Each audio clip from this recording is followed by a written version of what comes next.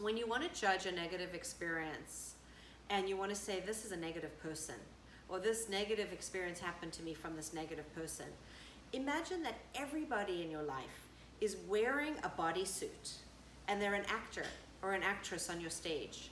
And that at the end of the film or the movie, they unzip the bodysuit and step out as a radiant light being.